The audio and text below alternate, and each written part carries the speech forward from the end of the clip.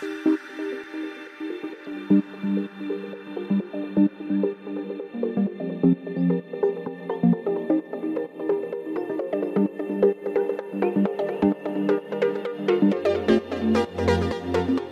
vidika energetike Maribor, da smo bili zelo veseli, ko se je sprejel nov energetski zakon, ker enostavno pač postavil to daljinsko energetiko kar na mesto, ki ji pripada, še posebej daljinsko ogrevanje. In skladno s tem smo se lotili v Mariboru priprave veliko ukrepov, ki se dejansko tikajo povečevanja odjema, se pravi priključevanje novih odjemalcev in pa tudi nekaj na proizvodnih virih. V planu imamo en velik energetski objekt, kjer bi radi upeljali tudi lesno biomaso, o kateri že vrabčki čivkajo, da je tista ta prava za Slovenijo. Res ne gre za objekt, ki bi pokrival vse potrebe po toplotni energiji v mestu, ampak vsaj nekaj, da se zoperstavimo plinu, ki ga sicer imamo 100%. Vsi sistemi, ki se na nek način ukvarjamo s tem, ali pa če govorimo zdaj samo o segmentu daljinske energetike, seveda bomo skušali svoje portfelje, kar sem tudi danes že povedal, vključiti maksimalno tiste energente, ki na nek način predstavljajo tudi ta obnovljiv del energentov. Nenazadnje ljubljanska energetika oziroma Energetika Ljubljana je dokazala, da to zmore in hoče in je v preteklosti izvedla enega največjih projektov obnovljivih virov energije. Uporabimo v tem trenutku v državi največ lesne biomase v te namene. Področje daljinske energetike je trenutno pred številnimi izzivi. Zato potrebuje usklajeno in povezano delovanje večjih različnih deležnikov. V mislih imam predvsem državo pri definiranju krovne strategije, nato lokalne skupnosti pri organizaciji izbirne lokalne javne službe. Seveda smo proizvajalci in distributerji pred ključnim izzivom, kako obdržati odjemalca. Odjemalec pa nas nagovarja z različno paleto svojih potreb in želja, predvsem od nas pričakuje zanesljivo in tržno konkurenčno oskrbo. Daljinska energetika ima zelo velik potencial, ima zelo dobro vizijo tudi v bodočem EX-u, kjer se pač dolgoročno pričakuje nizkoogljična družba, kar pomeni v bistvu soproizvodnja oziroma več različnih virov v sistemih, pričakujemo razvoj. Kar se kaže tudi pri kohezijskih sredstvih, kjer je v zadnjih 5 letih je bilo financiranega za 16 milijonov, se pravi, da je bilo 44 projektov zaključenih, od tega 11 nadgradnje, vse ostalo pa novi projekti.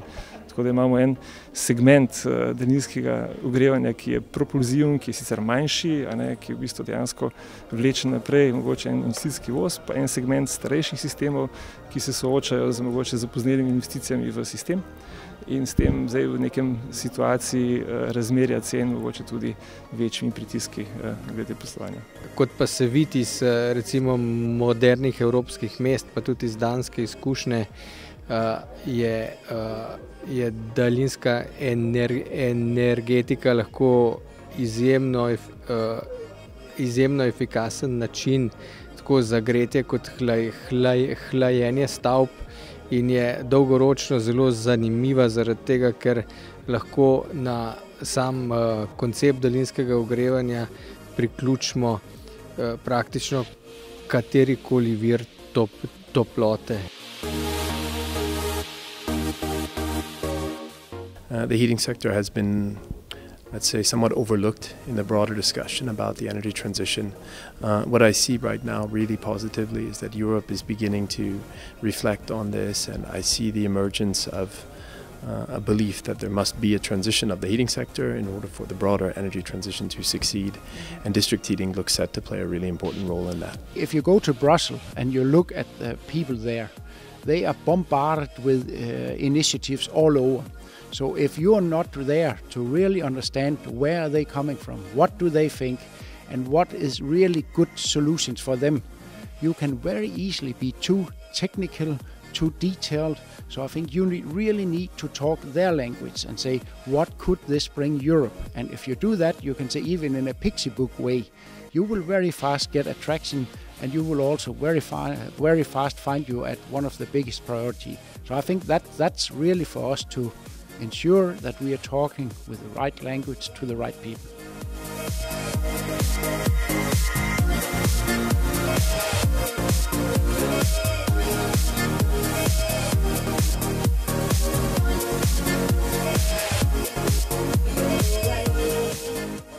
obisk, prisotnost na teh konferencah in razprave, številni prispevki kažejo na to, da je to področje pomembno. Pomembno bo čedalje bolj, kajti daljinska energetika je tisti del energetike, ki nam lahko močno pripomore k trajni rabi energije, k zmanjšanju primarnih energentov in predvsem preko daljinske energetike mi lahko izrabimo tisto energijo, ki bi jo sicer zavrgli in obremenjevali okolje. Ovde od prijatelja u Sloveniji na ovakvim skupovima možemo puno tih iskustava pokupiti, jer to što se događalo u Sloveniji, što se sad događa, to nas čeka u budućnosti, pa uvek smatramo da ovako u prijateljskim druženjima možemo povući puno tih podataka koji su pred nama u budućem periodu. Tako da sam taj optimizam je upravo ono što je dominantno i ono što se nameće, što propisuje regulative Evropske unije i na prvom mjestu apsolutno renewables i obnovljiva energija koja je perspektiva definitivno i za nas u Srbiji. District heating might be a sector with a long history, but we are entering a new period, a new phase, and I don't think there's ever been a brighter time to be in the sector than right now. EU now finally starts understanding what this is all about. And the way UN, they now also are taking this into account to really see it's a huge opportunity really to get the CO2 down to the level so we also for our children and grandchildren still can live here. Ključne so za prihodnji razvoj daljinske energetike vsekakor spodbude v učinkovite tehnologije in primerna razporeditev in vstop v podporno shemo bo ključnega pomena za nadaljni razvoj tako proizvodnih virov kot celotnih sistemov daljinske energetike v Sloveniji. Pozitivno je že to, da nas je na tem dogodku 180, kar se mi zdi za to vrsten strokovni dogodek kar veliko. In to se mi zdi, da po eni strani kaže tudi to, da interes za daljinsko energetiko obstaja in sem optimist, da se bo to področje dobro razvijalo naprej.